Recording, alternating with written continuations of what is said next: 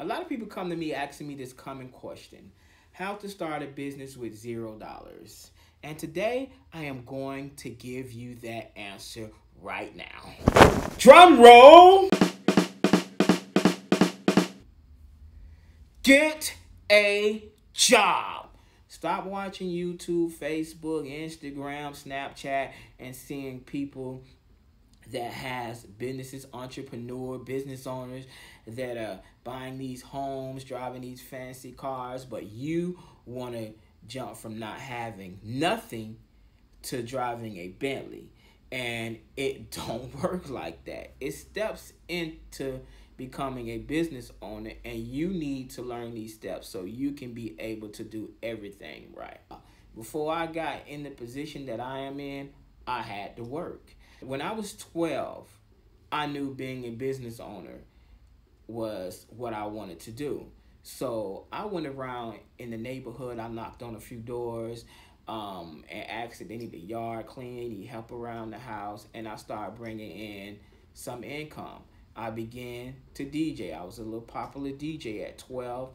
I became a popular DJ in Fort Lauderdale, and I made my own mixtapes. I made my own CDs, thanks to my cousin Chris. He bought my first DJ set. I was selling my mixtapes and CDs to people I know, friends, family, and when my popularity got where it needed to be, people would be knocking on my mom's door to buy this 12 and 13-year-old boy mixtapes.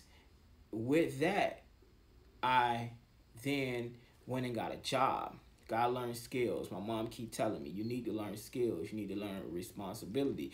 You want to be a business owner one day, you need to go work for somebody and see how they run their business so you can be able to do the same one day. I got a job at Winn-Dixie. I worked there for a while, and I just didn't like how I was treated. So I went back to doing what I was doing. That's selling my mixtapes and making music and DJing parties. Then one of the guys who used to sell my CDs out of their store, he gave me a job working there. He told me I could sell my music plus other people's music and help him out in the shop Thursday to Sunday. And that was at the Oakland Park Flea Market in Fort Lauderdale.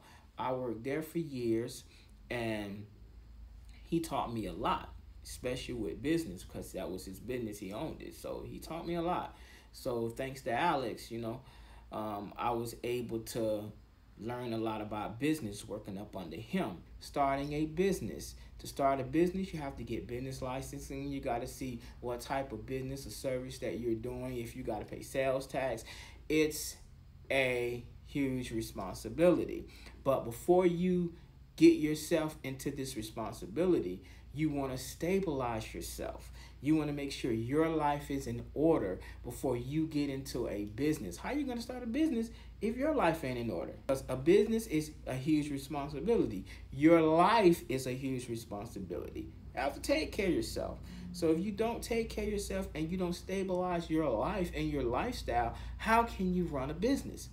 It makes no sense. I'm going to show you these 5 steps today so you can follow these steps, and it can help you prepare yourself into becoming a business owner.